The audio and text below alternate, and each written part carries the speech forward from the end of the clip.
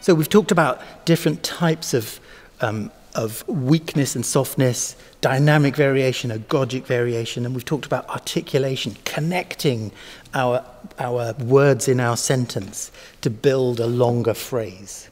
I want to talk more now about the act of decoration, or the act of ornamentation.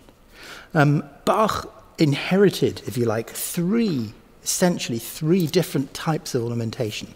The first one, what we tend to think of as soon as we hear the word ornamentation, is French ornamentation, where you can write it with a little TR that means trill, or a little wiggle that means mordant, or a wiggle with a line through it.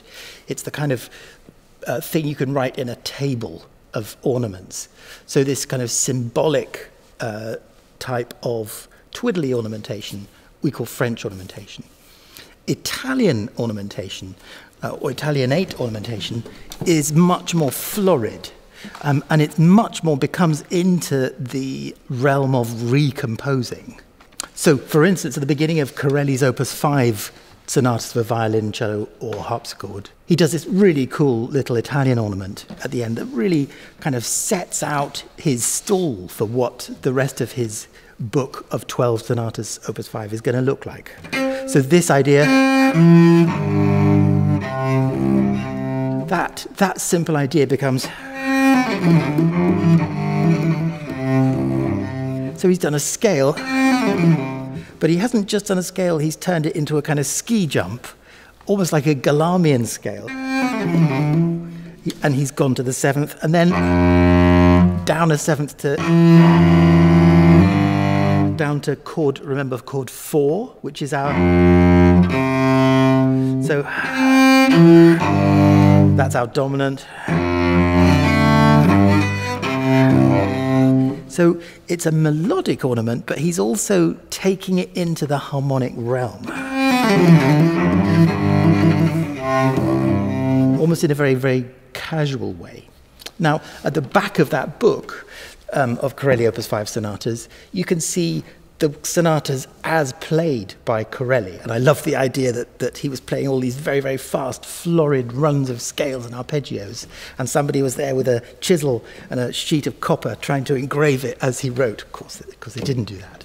But just as jazz musicians now will listen to each other's solos and write them out, transcribe their florid improvisations, that's exactly what violinists were doing with Corelli's Opus 5 sonatas.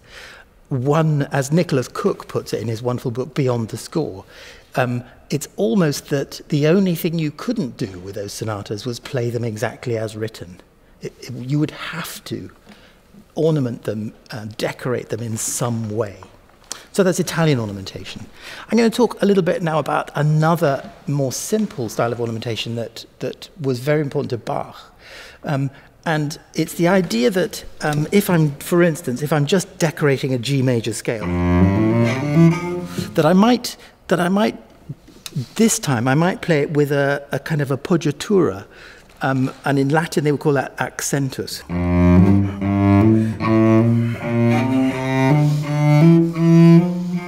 So it's, the simplest possible way of ornamenting that G major scale. Another one might be suspirans, which means a little breath, a little kind of gasp, if you like. So,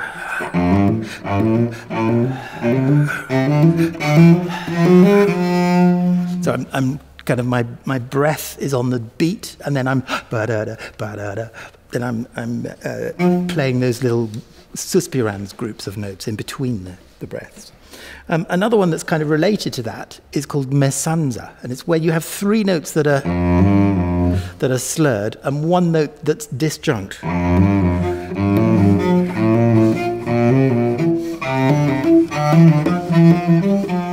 So it could be anything like that. Now Bach uses this one quite a lot, and if you're looking at Bach's slurs, the same with Handel or Vivaldi, if you're looking at the kinds of slurs they're doing, for instance, here's a really famous example.